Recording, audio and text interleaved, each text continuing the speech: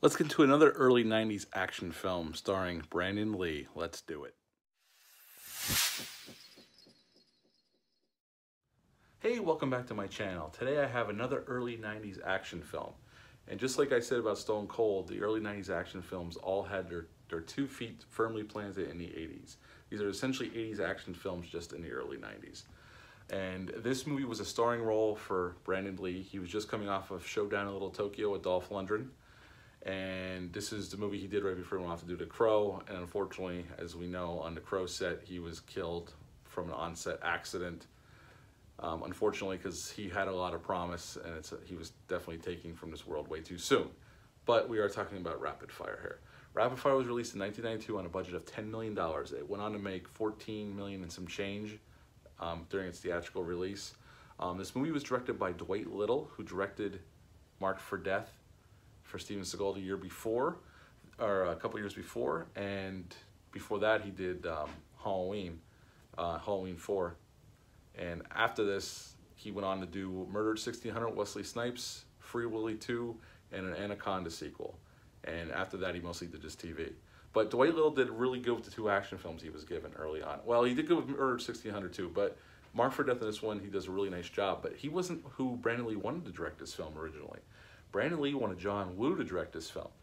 But the studio didn't want John Woo for whatever reason. And since Marked for Death was a huge success for the studio, they offered it to Dwight Little, and he took it. And he does a really nice job with the action scenes, just like he did in Marked for Death. He shoots the film very nicely. No complaints in that department. There's a few odd edits during the action scenes, but overall, it's very well shot. The edit thing has just whatever happened in the editing room, but he does shoot a nice action picture. Because you can see all the fights, all the gunfights, all the moves. It's really well done. This movie, obviously, Brandon Lee plays Jake Lowe. We have Powers Booth as Mace Ryan, a Chicago detective, who's undercover trying to take down Tao, this Chinese mafia type dude. And we also got Kate Hodge in this movie as Powers Booth's assistant cop in this film. She works for him. And we got Nick Mancuso, who was in Under Siege 1 and 2. He plays Serrano, this kind of like Italian mob guy.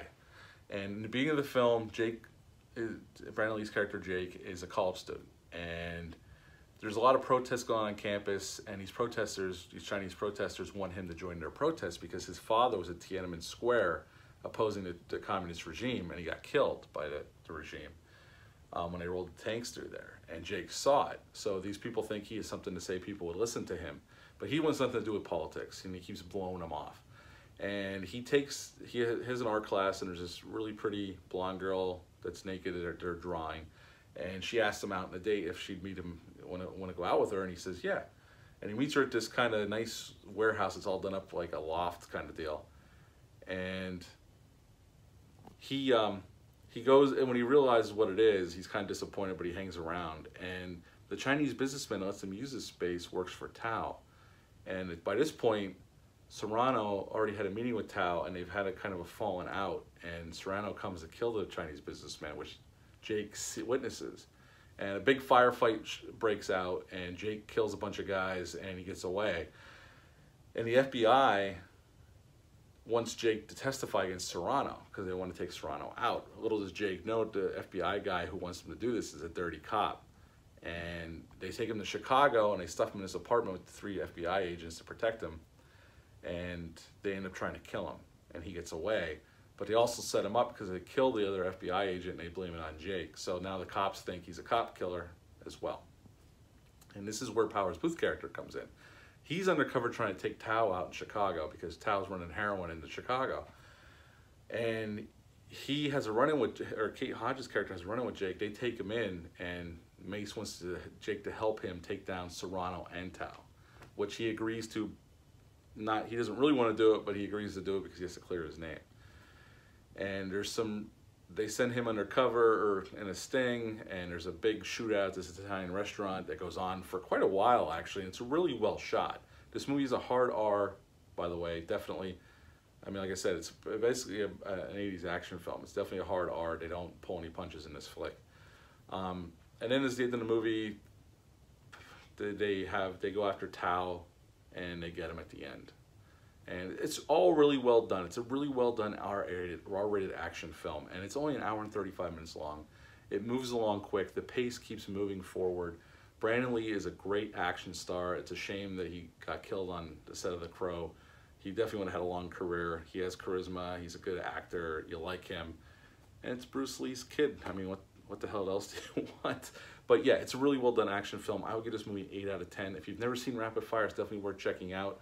I know Apple iTunes has it for purchase. You could probably rent it from there.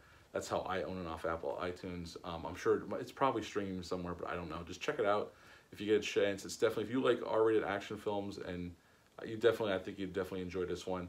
Have you seen this film? Let me know. Like I said, I just gave it an 8 out of 10 for me. Leave a comment down below. Let me know what you think about this film if you've ever seen it. And hit the thumbs up for me. I greatly appreciate it. So hit the subscribe button. Join me here. I release about 3 videos, 4 this week, probably more, maybe 5 videos this week. I've watched a lot of movies over the weekend because of everything going on. I just watched the '89 Batman with my son for the first time tonight. He loved it, so look for a review from that. I'm going to do a review on that movie. And I will be back soon. You all take care of yourself, and I'll be back. See ya.